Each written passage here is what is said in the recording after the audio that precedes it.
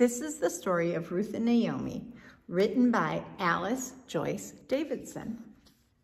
Alice is a little girl who likes to play pretend. She found an old lace curtain and played dress up with a friend. They held a wedding in the yard and had a lot of fun. Then Alice felt like reading when the cleaning up was done. She took a Bible storybook and sat beneath a tree and read how Ruth was blessed for being kind as she could be. As Alice read the story, the airmail bird stopped by. He brought this little message, then he flew off in the sky. Reading is the magic key to take you where you want to be. The book that Alice read became a great big special screen.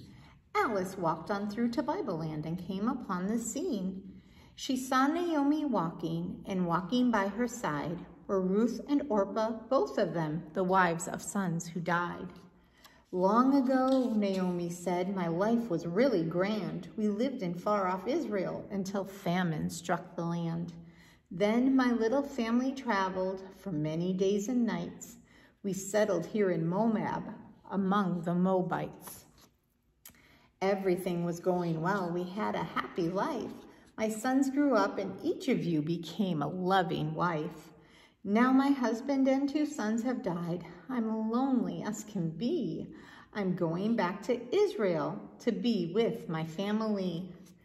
Ruth and Orpah hugged her tight and said, we'll both go too. No, Naomi answered, Moab's the place for you. Orpah kissed Naomi and said a sad goodbye.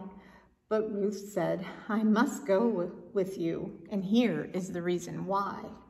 Where you want to go to live is where I am to go. Your land and people will be mine because I love you so. They traveled on and on and on for many days and nights until one day Naomi saw some old familiar sights. They found a place where they could live in Bethlehem, and then Naomi said a thankful prayer for being home again. Ruth said to Naomi, I'll take good care of you. It's harvest time in Bethlehem, and here is what I'll do.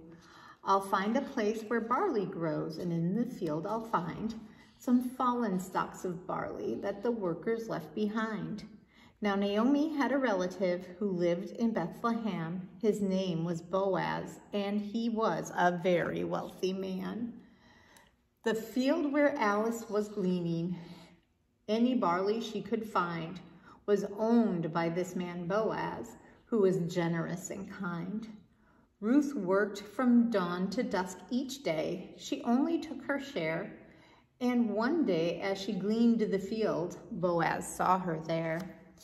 When Boaz asked about her, he was told of her kind deeds, how she brought Naomi food each night and tended to her needs.